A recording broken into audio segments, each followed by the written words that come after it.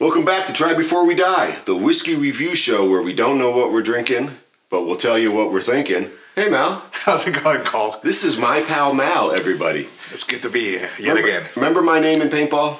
M.J. And Maniac. Yes. Yes. The good old days. Yeah, they were the... Oh, just looking at your hair, they were the good old days. You just can't keep it to yourself. I can't. Press the button. I'll needle it. Press the button. Press the button. Here we go. Ready? Yeah. A lot of whiskey in this bar. Unscripted, unplanned. We don't know what we're going to get into, but we'll tell you what we think of bottle 15. Oh my gosh. So these rows happen to be 15 across. So we're going to just press again. Oh, this is the thing, right? The crew is loving this, right? This is the thing, everybody. It's real. 15. Wow. So we're going to go this way. No. Oh, actually. No, yeah, that's a good bottle, but this is... Oh, man. You know, I'm going to say this so our viewers can actually feel the tension and the excitement. Like that bottle is sat, and I've stared at it from season 1 and been really scared. And at this moment in time, I am so looking forward to drinking this. So this is the Ardbeg Drum. The crew is loving this right now, right? You just wonder. So this is the limited edition. We'll have to figure out what year this was the release. Pineapple notes, brine, ripe bananas, and it's an Ardbeg, coming in at 46%. Now at any point I could just call cut and you would never know that this was the bottle that got picked, but that's not how we roll. And the next time you see me, they're black eyes. Mal, will you just look how clear this looks in the green? I know, like I said, I've been... 4 years ago, I would have been scared that you pulled that, but now I'm like, I've got like a big smile on my face. When you look at like the intricacy here on the, the bottle top. Look at that. Is it like wax? Well, it's sort of this nice Gaelic design or something. But here's the deal. We open them. The number got picked. Try Before We Die. Oh, I know. The Drum, limited edition from Ardbeg. It's been here for a bit, so we'll just do this for a few seconds. Hope we don't have a cork failure. But I'm excited. Let the rambunctious revelry begin. Wow. Look at that. Look at this dog with his little Mardi Gras outfit on. He is. He's freaking red. Oh, it's what is it? It looks like pineapples and bananas. Yeah. Oh, all sorts of fruit, actually. Oh, who are we thinking of from the 50s? The dancer, singer. Yeah. Oh, I can't think of her name. Carmen Miranda. Okay, good job. I think we're going to have a successful cork. Ooh, that's almost telling you I'm ready to be drank. I'm going to just jump ahead. That was really fruity and Ardbeggy. You know what we didn't get? Some caps. I'm going to go get some caps.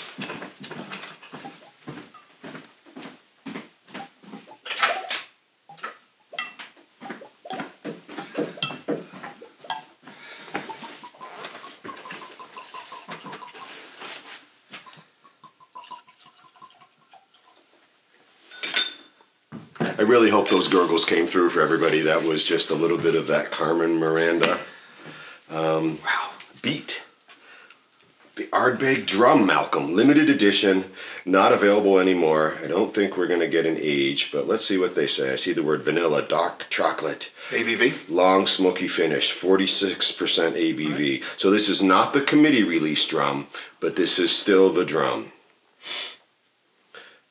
A flamboyant jamboree of flavors with fragrant pine resin, wood smoke, and sea spray dancing alongside ripe bananas and pineapple, lavender, licorice, and vanilla.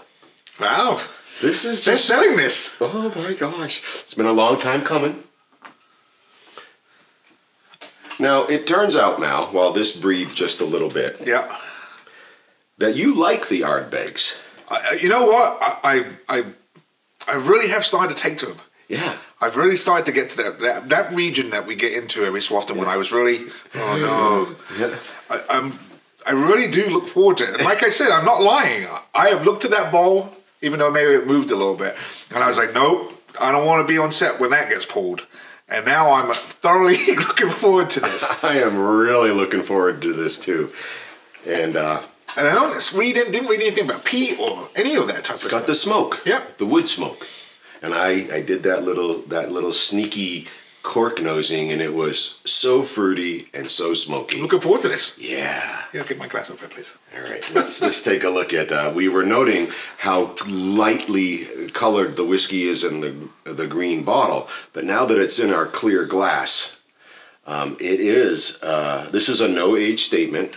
I'm pretty sure that we're going to certainly be no color added. Non-chill filtered. Let's see if they declare that. Non-chill filtered for sure, and there is no way they have added color to this whiskey, just given the color we have here. It's a limited edition, so again, it's extremely light. Not a core offering. Are we in a let's get creative, because we have this wonderfully creative label and these light fruity. I would throw this like pineapple juice. All right. Or like maybe pear. Right. I feel like we're in a watered down apple juice. That too. Yep. A woodchuck hard cider. Oh, okay. Yep. Yep. It is very light gold. Yes. Very light Hits. Gold. Right. This, if we were in a wine, we're in a Chardonnay. Yes. Yes. Again, betraying the foundational spirit of an Ardbeg, as usual, the color. The limited edition drum with those hints of color across the label. And those legs are starting to develop. Yeah, you've done good. I did not give a Tempest and look for any legs, but I see them coming on your glass for sure. Oh, I've got a nice couple runners. Yeah. Oh, yeah. Yeah. Again, that's a nice little... Yeah. Oh, yeah. That's attributed a little bit to the ABV, to the spirit, and if I have this right, Ardbeg is also overseen by Dr. Bill, who's from Glenmorangie. Oh, really? Yes. So he's two-time ahead. Well, he dances on the left and he dances on the right. And actually, to the degree that, I can... Must be really good for him to be able to play both sides because they're two different... Imagine if you had a no-compete order. Well, I'm not competing. Ardbeg and Glenmorangie, right? We have an Islay and we have a Highland. Yep. We have the Glenmorangie, the tallest stills, the lightest spirit. And we've got something a little more depth here. All right. Let's smell Let's it. nose it.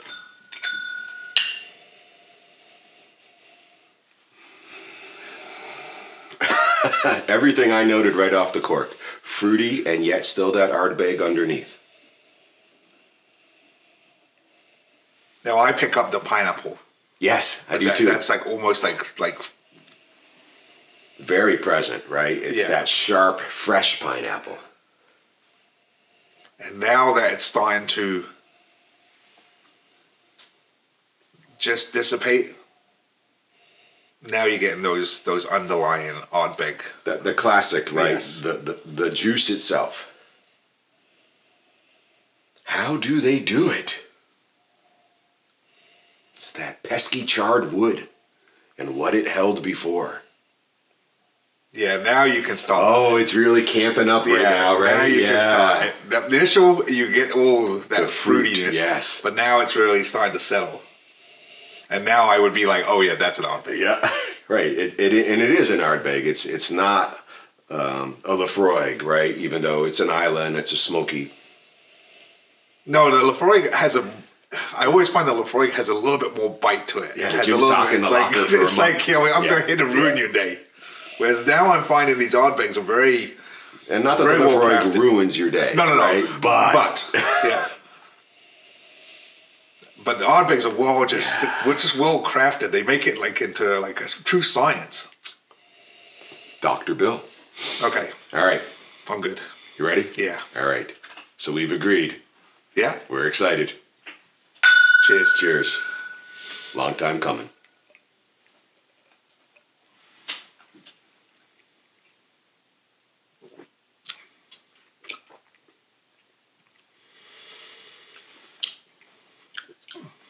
Oh! Wow. Yeah! Layers of flavor. Yeah. Layers of flavor. Fruit, smoke, classic Ardbeg, and then bam, a banana. So I'll take it even one more step further. I got some chocolate. I almost thought I was drinking the Perpetuum.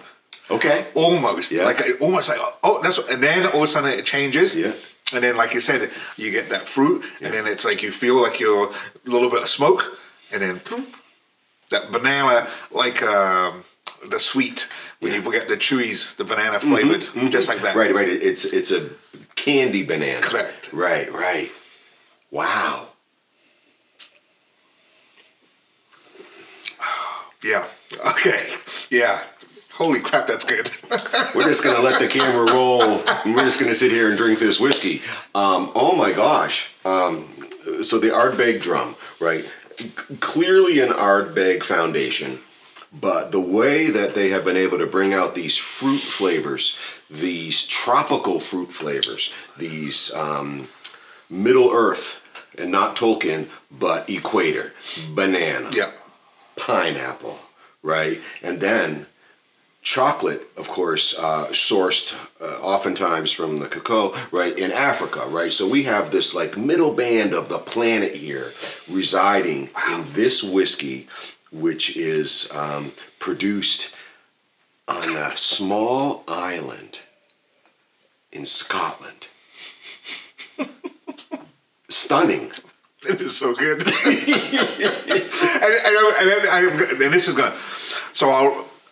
As a Speyside man, now moving into like, oh yeah, and say, oh, I actually enjoy an Ardbeg. This is just, like the Perpetuum, and the Perpetuum is really good. This is just stunning. I can't believe this comes out of a bottle. No, that this is an Islay. Right, that takes it, yes. The wonderful fruitiness, and if it was a Speyside and all this, and its foundation was a light, fragrant spirit, but that they have built this upon a hearty, smoky spirit. Which is there. It's not like it's masked. It's just, oh yeah, you can just top that right off. 3 fingers. But it's there, and you get to enjoy that part of it because it's such a nice welcome to it. And then such a great ending. And then you have this little bit of, oh yeah, I'm an Ardbeg. So I've just learned something from the back of the bottle. It's not an Ardbeg.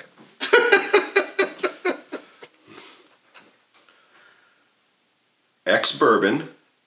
And do you want to hazard a guess? A finishing cask. The obvious I would say is the sherry, but I find it hard to believe there's a sherry cask in here. Definitely not a sherry. Rum? Rum. Pa-rum-pum-pum-pum. Wow. Very good, Malcolm. Yeah. Rested in ex-rum casks from the Americas to produce a downright wondrous paradiddle of aromas, fragrant. So we learned it here together. Some of you may have already known it. The Ardbeg Drum, bourbon to rum cask, which will generate perhaps some of these Caribbean, again, closer flavors. To the center flavors. The pineapple, the banana, the chocolate. And I've noticed that, and of course this is, obviously I know it's rum, but it's, if you allow it to linger at the back of your throat, that's when you start to get a little bit of spice, a little bit of something.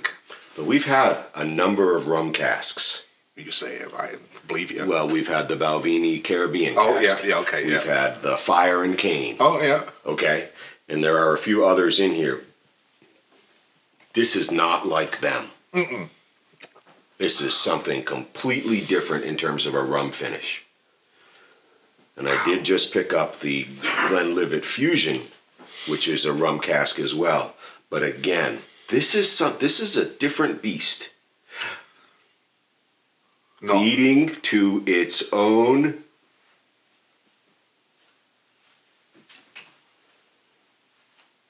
I'm not going to say wee beastie.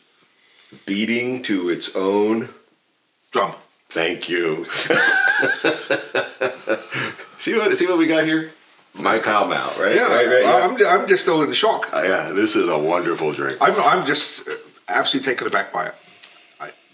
I would never say that, hey, I could sit down and just drink a bottle of Ardbeg, but I could, between this and the Perpetuum. Vanilla? Hints. Vanilla, chocolate, banana, pineapple, smoke. Even more so now it's had time to breathe. Nothing deep and dark about this whiskey at all. No, 46% ABV. Is it punching you? No, but I like that 46%. Yeah, I think that, for me, is like that perfect ABV. Doesn't really hurt you, but it's enough to say, hey, you're drinking alcohol. It is a sweet spot. I agree. Discontinued for a number of years, but certainly you should go out and get one. If there's a local watering hole and they've got some on the shelf, get a glass. Yeah, wow, right? That's good. You know what this is going to force me to consider? Buying another one? Sourcing a committee release drum. Oh. I'm gonna need your card again. Yeah, I know. I'm just gonna put you on my card. Just to give you my just name. send me one. Yeah. Do I need anybody else? Yeah. Yeah, that would be good. Fantastic. Wonderful drink. The Ardbeg Drum coming in at 46%. It is a middle planet experience. Chocolate, fruits, beach campfire.